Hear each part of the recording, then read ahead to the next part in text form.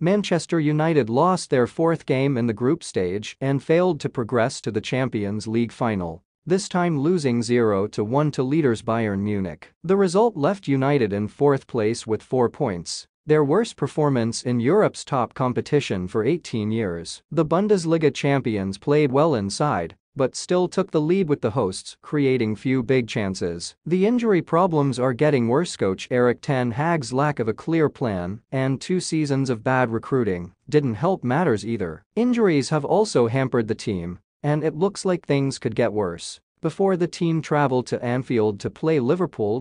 Given the form of the Red Devils, fans will fear this, and they may now need 2 more injuries. Harry Maguire, the club's best defender during this difficult period, ended his career with a groin injury in the first half. He tried to continue, but was unable to as Johnny Evans replaced him. United are already without Lisandro Martinez and Victor Lindelof. Luke Shaw missed the second half, with the club's official website announcing he had picked up a hamstring strain at halftime. Not good news ahead of the Liverpool test. Both England internationals will be assessed before the manager makes a decision. However, when it comes to true hip and hamstring injuries, they usually take time to heal. Diogo Dalot was forced to play on the left side of defense for the last 45 minutes. Marcus Rashford and Anthony Martial have both been left out of the matchday squad. Manchester United will be without captain Bruno Fernandes after the Portuguese picked up his 5th yellow card of the season this weekend. Jurgen Klopp's men are currently top of the league and in excellent form. United fans remember the miserable